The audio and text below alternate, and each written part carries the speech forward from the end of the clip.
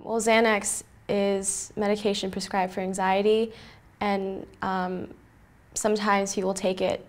the way they should and through prescription from their own doctor, and other times people get a hold of it through people they know and they start abusing it, and since it's for anxiety, it I guess makes a person feel better or happier about themselves or their own lives. And so once they start abusing it and using it frequently,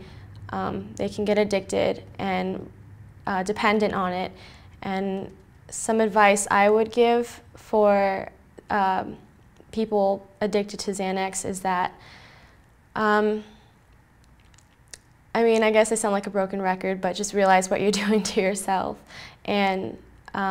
in the long run, you'll be happier without it than if you're on it all the time, because eventually you're probably going to end up killing yourself because it's just a substance your body doesn't need.